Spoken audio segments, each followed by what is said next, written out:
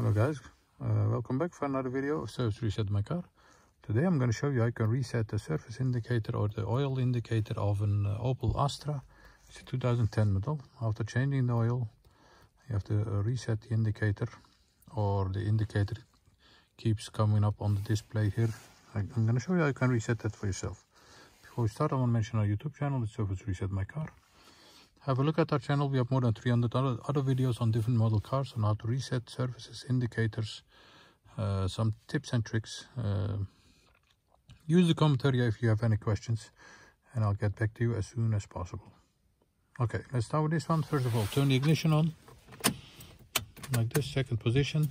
All the lights must go on. Then there's a blinker knob over here.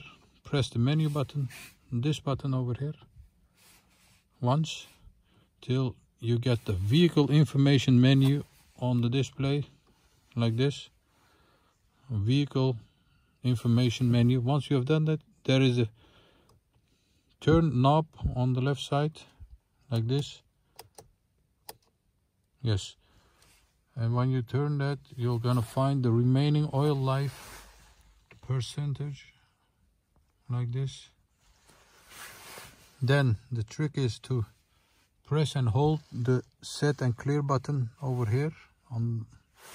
This is also a push button over here. Push and hold it.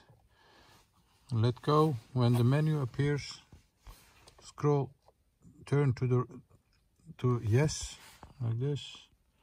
Once you have done that, confirm with the set and clear button again. Once you have done that, as you can see, the remaining oil life turns to 100%. So once again, turn on the ignition, press the menu button to find vehicle information menu, turn to remaining oil life, and use the set and clear button to confirm the oil change. That was it for this car. I hope this helped you, and thank you for your time. Hope to see you next time with another video. Stay safe, take care, bye bye.